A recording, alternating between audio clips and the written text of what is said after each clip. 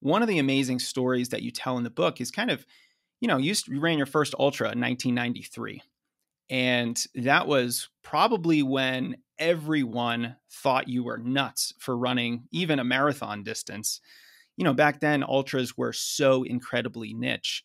And I'd love to hear you speak a little bit about the changes in the ultra running scene because, you were just such an early adopter and the sport has exploded in popularity, but also just in the performances in the last, say, 5 to 10 years.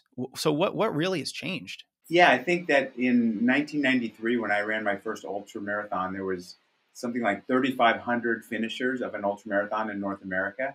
And last year, there was something like 135,000 finishers. So the sport has, it's blossomed, it's exploded, if you will.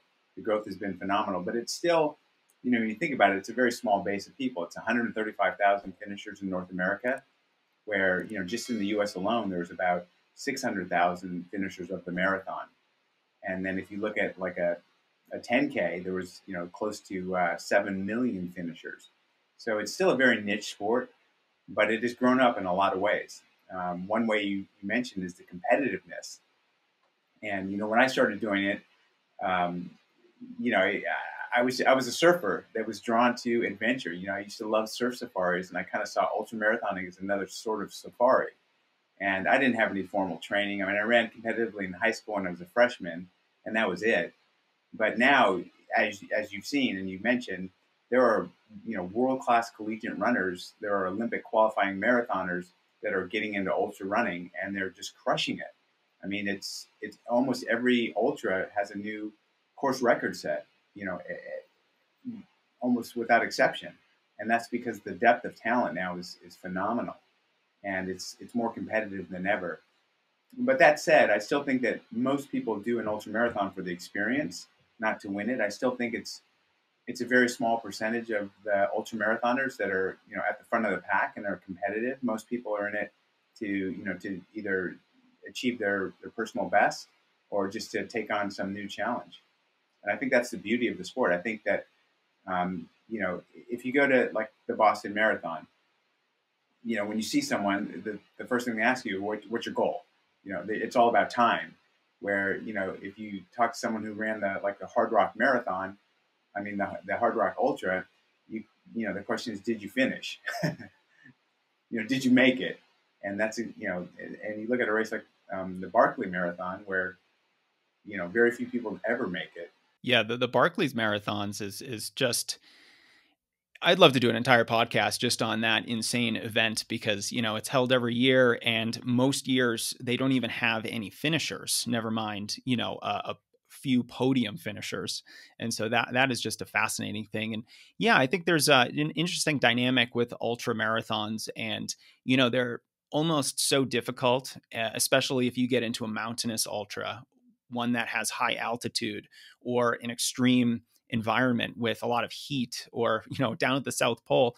It's almost a binary issue. Can you finish it or will you not finish it? And just finishing is an incredible accomplishment because of all of those obstacles that are in the way. Where do you see the sport in 10 years? Is it going to continue becoming more and more popular and more competitive over time? What kind of, I just talked to someone who thinks, the 200-mile distance is now becoming the new 100-mile distance. So where are we going to be a decade from now? Yeah, I think there'll be continual permutations on the difficulty and distance of races. I mean, we've already seen it starting to emerge with longer races. And, the 100-miler is now the new marathon, where, like you said, the 200-miler is now the new 100-miler. I think we'll see these kind of niche events continuing to grow. I think we'll see a lot more adventure, type events. Like I mentioned the Atacama Desert Crossing, which is part of the Four Deserts series. They put on these races in these, like the Gobi Desert, the Sahara, Antarctica. I think more people will be drawn to these kind of experiential events where they're multi-day and really exotic locations.